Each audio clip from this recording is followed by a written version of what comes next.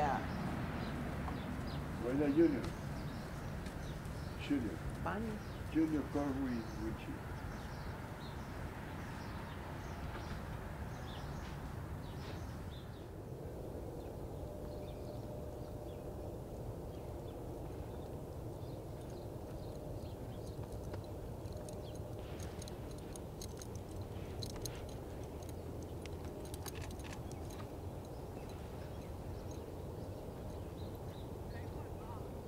So a little bit different coming to the Derby this time than when you all came with Bodie Express. This horse got the business of winning a race done first time out. Correct. Yeah.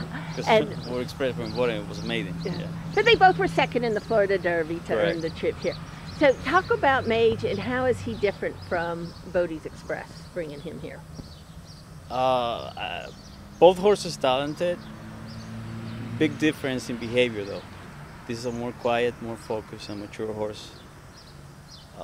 Bodie, it took a while for him just to get things straight, but he was talented as well. And it didn't happen at the Kentucky Derby, but Bodie also gave you a very memorable performance at Churchill Downs when he came back and won the Grade 1. The Clark. Clark. Yeah, definitely. It basically proved that whatever we were doing, bringing him to the Derby and trying the Preakness, that we were right. I mean, it just took up maybe more time than expected, but he had the talent and he was a really good horse. He's only run 3 times. One first time out, was 4th, I believe, to the champion in the Fountain of Youth. Correct. And then came back and was a really good second to the champion Forte in the Florida Derby. Talk about his development from the first time you ran him. Yeah, he's just like you said, lightly raced. Just 3 starts, one better than the previous one. He's been progressing, improving each race, and I think. And another thing is that he did it in 3 different styles. First race he ran in front. The second one he ran like pretty much like in the middle of the pack, and the last race he came from behind. So he's still figuring him out. We're still figuring him out, but he's a really talented horse, and he gives us the feeling he's gonna get better in the races. If you're looking for in this race like for a price, I think this is the right horse because he's put up 14 in a corner, I would say, last time out. So if you like Forte, you gotta like this horse. And I have the feeling that he likes this track.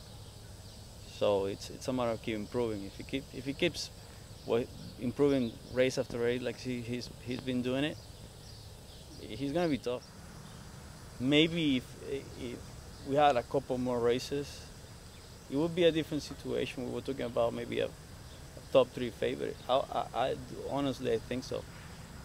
He might end up there like later on during the season if he stay, God forbid, sound. Now you have named Javier Castellano to ride. Yep. And just sort of talk about having him as your Well, rider. Javier rode him second time, and he knows the horse really well. We've been lucky with him before.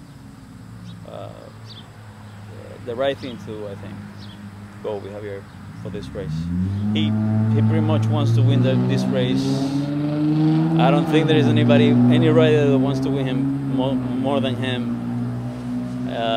We understand it's probably the only race big race he hasn't won, so he's gonna get a good chance for him. When you first came 2016 here, horses that didn't race at 2, that only raced 3 times, it was hard to see them going on and winning the Derby. However, since then, these horses are also lightly raced. It doesn't seem like it's the issue.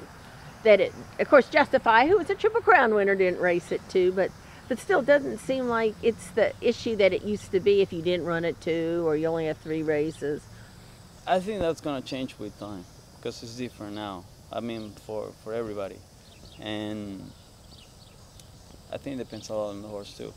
Some of them are way more mature than others, and especially this time, and they change so much between races, and some handle different tracks better, some handle the crowd different, and it's a 20 horse field. I think there's not one single horse that can be ready for that, so we will see how they behave and how they perform. Yeah, like everybody says, after last year, anything can happen. A horse Anything that can literally got in last second Exactly. wins. Yeah, and with Boat Express, he was in the race. He was in contention, and he got bumped, and the other thing happened.